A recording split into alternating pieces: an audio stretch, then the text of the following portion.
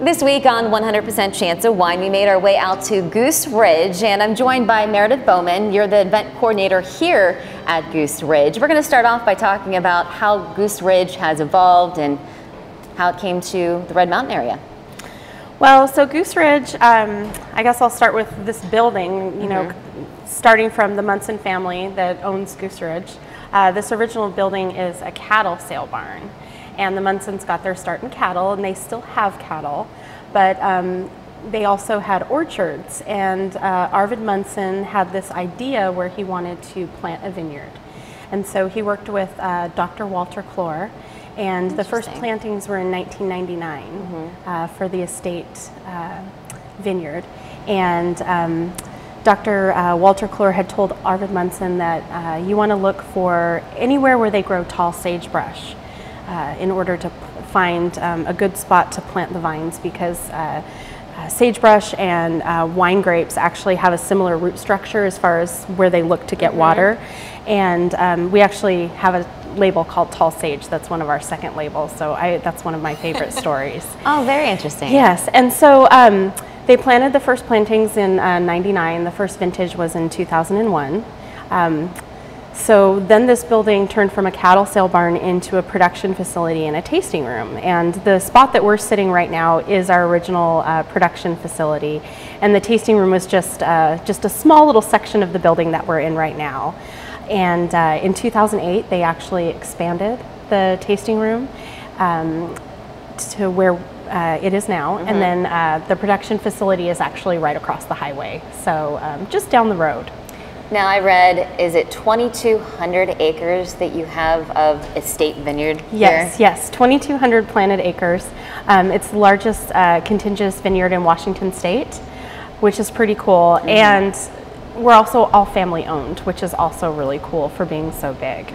We only keep a really small percentage of that for the Goose Ridge label, and then we keep a little bit for our second and third tier labels as well, and then we sell the fruit to other wineries. Going back to the family history, when did they first settle on this land? Was it, I think I read somewhere decades ago? Yeah, they're a third generation farming family, and they originally settled in the Sunnyside area, so they were in Sunnyside for many years, and they had a feedlot in Sunnyside. And then with this third generation taking over, I always make the joke when I introduce any of the kids to anybody, she's going to be my boss one day, so I have to be nice to her. How important is it that, you know, this is all family run? You don't see a lot of family run vineyards anymore. Yeah, it's very important. It makes you feel a little closer to the vineyard. It feels like, to me, it feels like a lot of the wine is all about the stories, and there's so many beautiful family stories. Like I was telling one of the guys earlier about Vireo, which is our flagship red wine, and he is a bird guy, so he said, Vireo, now we don't have Vireos here. And I said, well, I've been told we have Vireos in the vineyard, but there's a story behind it. Arvid Munson loved the little songbird, the Vireo. And so it's a blend that we always make every year. It's been our flagship blend pretty much since we started. It's always Cab Merlot and Syrah. And I heard Val, one of his daughters, call it Dad's wine. Aww. The other day. So here in the tasting room, the stories and the wine all go together, and being family owned, it really creates that history and those stories that makes my job really easy and fun. Well, I'm sure, and I'm sure they see, and you see, the family making memories out there with them all working together as well. Yeah, it's pretty cool to see. It's pretty cool. What else is in the future of Goose Red? You know, we just finished our fourth tasting room in Walla Walla. Yes. So we have Walla Walla, Leavenworth, Woodinville, and of course Richland, which we call the mothership. But for now, we're excited about Walla Walla, getting that going. And the cider program is another big thing that we just started last year.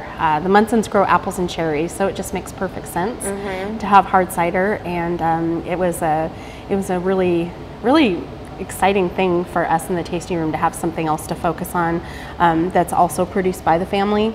And you know, not everybody drinks wine. We like to convert people, but it's fun to have the cider as well. You know, we were just talking earlier about, you know, people on the East Coast and really not from Washington State. How far do you distribute, and how well are your wines received in other locations? Well, we distribute a lot of our second labels pretty widely, like G3 and Stone Cap. I have a friend that lives in Miami, and she found G3 at her, I think her Bevmo store or something like that. You know, one of those big liquor stores. But the Goose Ridge label, we do distribute a little bit, but it's not as widely distributed. The exciting thing about that, though, is we have a lot of wine club members that have visited Washington specifically for wine and have joined our wine club. We have people that I've met from Chicago that came here just for a wine trip, you know, people that live in the DC area. So we are growing. It's a little more, I guess, more of an exclusive kind of quiet club.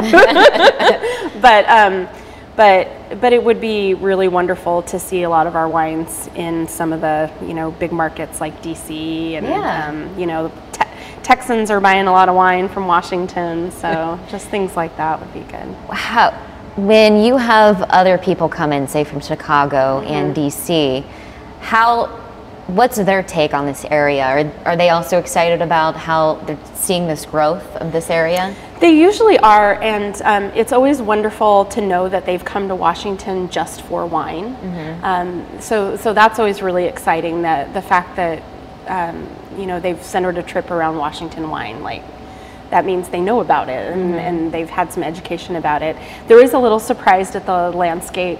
You know, I think a lot of people expect Washington to be, you know, covered in green in a rainforest, but it's a little dustier over here, but that's what the grapes like. So yeah, it's been really fun, and I always like it too when people come in and they haven't tried Washington wine. For instance, Washington Merlots, I feel like are so different than Merlots from anywhere else, and they almost drink like a cab.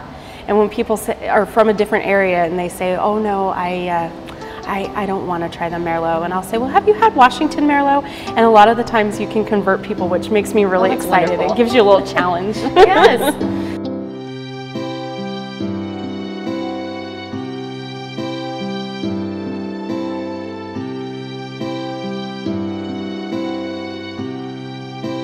We are back here at Goose Ridge for 100% Chance of Wine, and we are joined now by Andrew Wilson. You're the winemaker here at Goose Ridge. Yes, that's right. And the first thing I want to talk to you about, the ice wine. Yes, we're very excited about the ice wine. How do you make it? How do you go about harvesting it and making it? It's a really special process. It's different than any other wine that we make. You have to watch the weather very closely, and there's really a pretty narrow window that's really optimal for harvesting ice wine. And the grapes have to be frozen on the vine, number one. And so you need to go out and pick them while they're still frozen. And a lot of times that might be 3 a.m.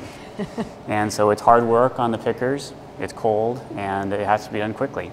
What's the parameter? How cold does it need to be to pick the grapes? Ideally, you don't want them to be totally frozen. So we look for 13, 14, 15 degrees to be optimally frozen. So if it gets colder than that, then it takes longer to do the pressing, and it kind of extends the whole process. So there's kind of an optimal range, and the mid-low teens is really what we look at as the best. But you also don't want to pass up too many opportunities for frozen grapes. So if the grapes freeze and it's maybe not perfect, you would still go out and do it, because you might not have another chance. So once you pick the grapes and bring them back, what's the process you go through then? So you bring them back to the winery, and we start pressing them immediately. But since the grapes are frozen, all you're getting is the highly concentrated, really flavorful juice, pure sugar that's coming out of the grapes, but it just drips out very slowly. So your pressing process, instead of being an hour or 2 hours long, might be 6 or 7 hours long. Wow. So just a very extended process, very slow, and very, very low yield. So where you might normally get 170 gallons per ton for Chardonnay or Riesling. For grapes picked for ice wine, you might get 40 or 50 gallons per ton. Wow. So much longer, much less product that you get. Now, how long does it take for the product to be finished? So when you start the fermentation, and that also is very slow. It's a very difficult environment for the fermentation. So the yeast really struggle. They ferment very slowly. So this ice wine that we're working with this year is just finishing its fermentation, and it lasted about 5 or 6 weeks. Okay. A normal fermentation that we would do might last between 10 days and 2 weeks. Really? So much longer. And we have in front of me what you feel might be the finished product? We're making the determination today, the final call, if this is the final, if we're going to stop the fermentation, but I believe this is pretty close. And what do you look for in the flavor of this ice wine? So what I really find important is the balance of the sugar and the acid in the wine. Because an ice wine, a dessert wine, is just by the type of wine is very sweet. So these grapes we harvested at 44 bricks. So it means it was 44% sugar when it came in. That's extremely sweet. Okay. And so the fermentation is only going to take that down by a little bit less than half. So there's still 20%, 25% sugar in this wine. So you need enough brightness, enough acidity in the wine to kind of balance that amount of sweetness to keep the wine fresh and lively. And so that's really what's important to me, is looking for that balance. You want to taste it? Sure. Okay, cheers. Cheers.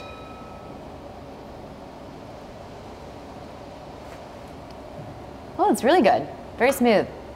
Very sweet too. So what do you think of this right now? I'm very pleased with it. I love the vibrancy of the flavors, just the apricot and the peach and the really honey. taste Everything the is apricot, really yeah. lively. I think it's really expressive, and I'm really excited about it. Are there any more tests that you're going to do back in the lab to see if this is ready, or you're just going to go by taste? It's mostly by taste, mostly just by the balance of the wine, and I'm really pleased with where it's at right now. So I'm pretty sure that we're going to stop it right here. Oh, good. Yeah, it's a very exciting day. So we're going to move on from the ice wine, and I just want to talk about the wines that you make here in general, and we'll talk more about your history.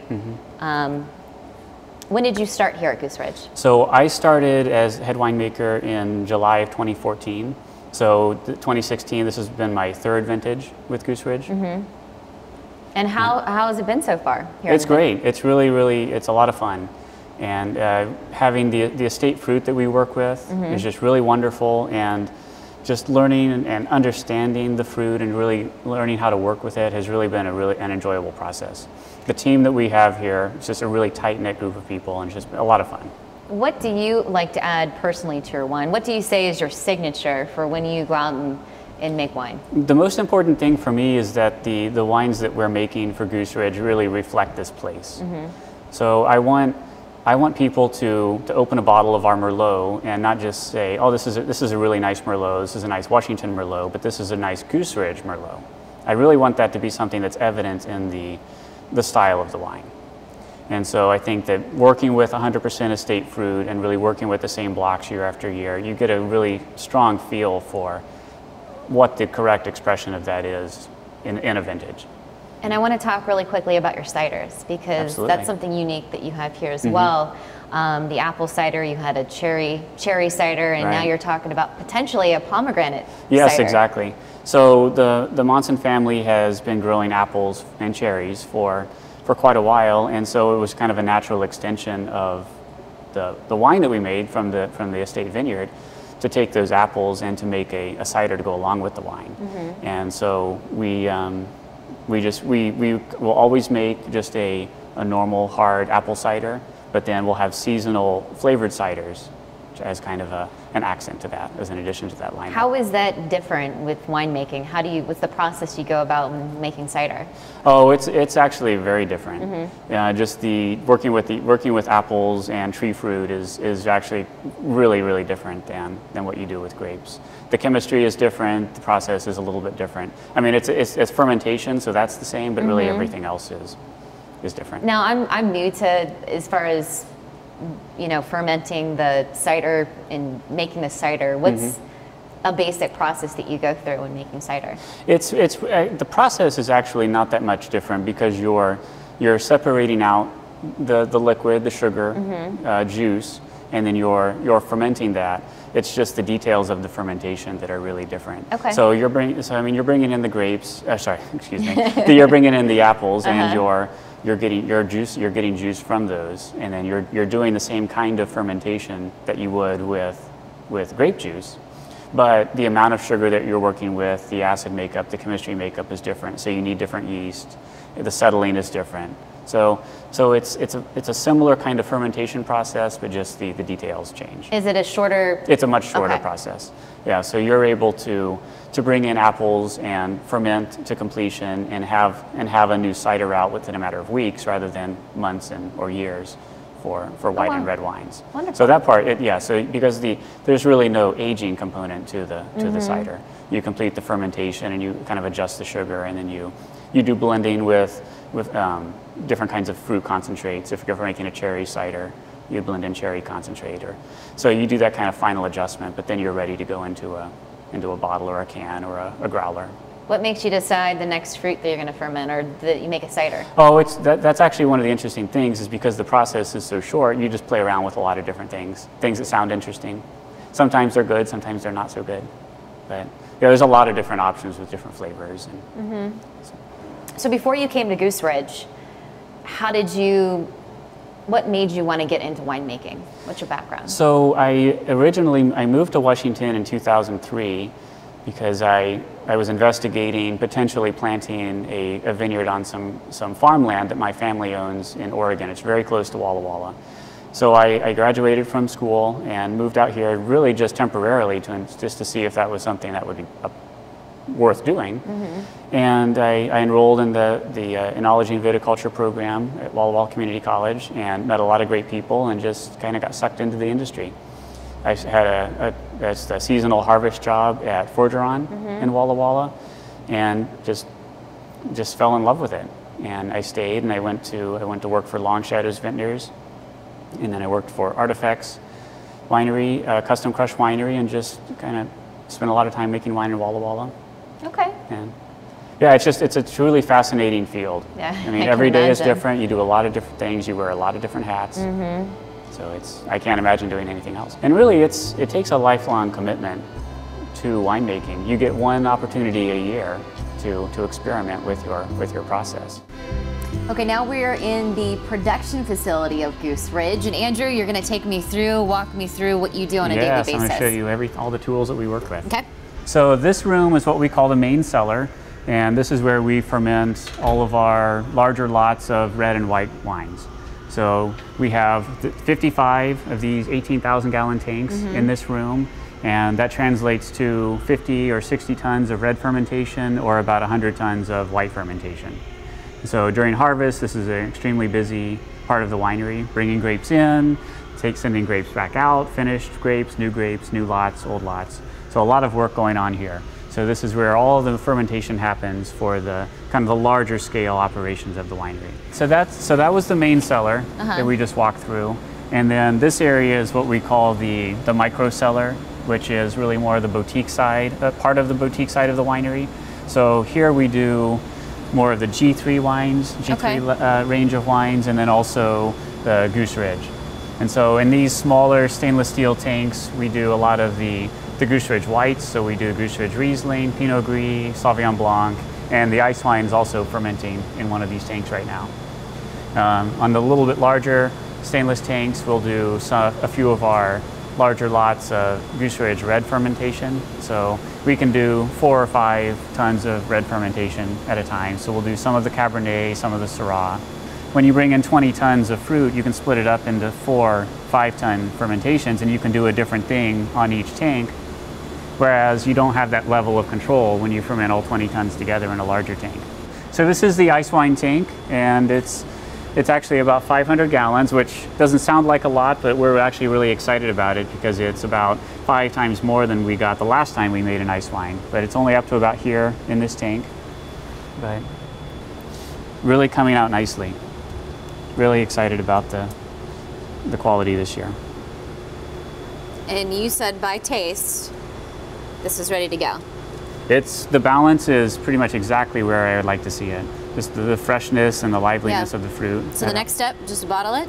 So we'll need to stabilize it first. So we'll need to make sure that the fermentation is actually finished, and then we'll need to make sure that it's what they call heat and cold stable during the winemaking process, and then we'll filter it, then we'll bottle it. So it has a few more steps to go through, but it'll be going into bottle in the next couple months. So then this is our in-house laboratory, and so we do all of our chemical analysis in here. that we need to make decisions about the winemaking. This time of year, what we're doing is we're checking the final bits of fermentation. So the wines go through a primary fermentation during harvest, and then they go through a much slower secondary fermentation. And so there are some lots that are still just kind of finishing up the tail end of that. So you need to do work constantly to make sure that that's still progressing, hasn't stopped, and just making sure that the wines are still safe and sound. So what's he getting ready to do over there? So we do enzymatic analysis, and then you can also measure volatile acidity, which is a way of monitoring spoilage. Volatile acidity is mostly acetic acid, which is vinegar. Okay. So if you left it unchecked, then wine wants to be vinegar. It's trying really hard. So basically everything that's going on in here is to try to keep that from happening. It takes a lot of work from a lot of different people to put it all together. So these are all of our outside storage tanks, and so this is where all of the wine that we made last year during the 2016 harvest, most of it for our larger scale winemaking ends up outside in these storage tanks. After it's completely done with fermentation, after primary and secondary fermentation, then it ages out here. And then if it's one of our wines for Stone Cap or Tall Sage, then we'll bring it back inside for blending and finishing for bottling. If it's a wine that we made for one of our clients, then we'll probably ship it out to them, and they'll work on blending it and finishing it at their own facility. How many gallons do you have out here total? It's all full. Everything out here is full, so we're at about total. I mean, we only have a few empty tanks, so we probably have 2.6 million gallons of wine on site right now. All of the Goose Ridge and a lot of the G3 wines end up for storage. So larger scale production that ends up outside in the outside tank storage area. Yeah. Goose Ridge, G3, kind of the higher end programs, they all go to barrel. There's always work going on in here as well. I mean, there's always topping that needs to be done to keep the barrels full. Right now we're doing a lot of blending and still barreling down wines that have just finished fermentation. How many barrels do you have in here? In this room there are about 2,000 barrels. We actually have a back barrel room that has about 7,000 barrels. So and you have to test each and every one of the barrels? We test lots. We test groups of barrels. So we might have a group of 6 barrels that are all the same, and we'll test that as a group. Okay. But it's still plenty. I mean, we have just as many different wine lots in here at this small scale as we do in the main cellar.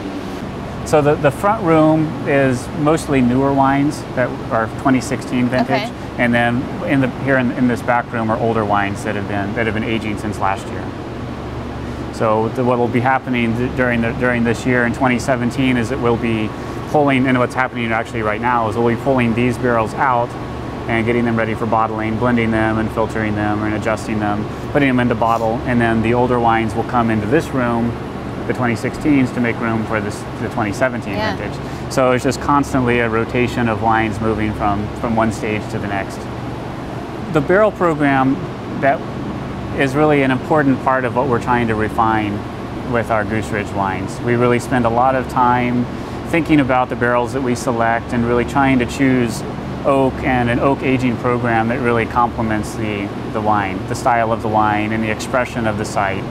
Like I said, everything that we do really is trying to give the best expression of a vintage and the fruit from a particular area of the estate. So you've been in the business for about 10 or 15 years. Right. What have you seen change in that amount of time in this industry? Well, I think that Washington is actually really starting to get an identity beyond just the Pacific Northwest, but we're actually starting to be known on the East Coast and the South as a really quality wine producer, and actually a producer of really quality and value wines. So I mean, you can get a really comparable quality to something that you would get that would be made in California from Washington, and it's new. I mean, it's a new industry. I think there's really been a lot of development in that kind of Washington identity. Yeah. I mean, there's still a lot of work to be done, but it's just been tremendous, just the recognition that we've been getting as a wine growing region. And going forward, what do you see?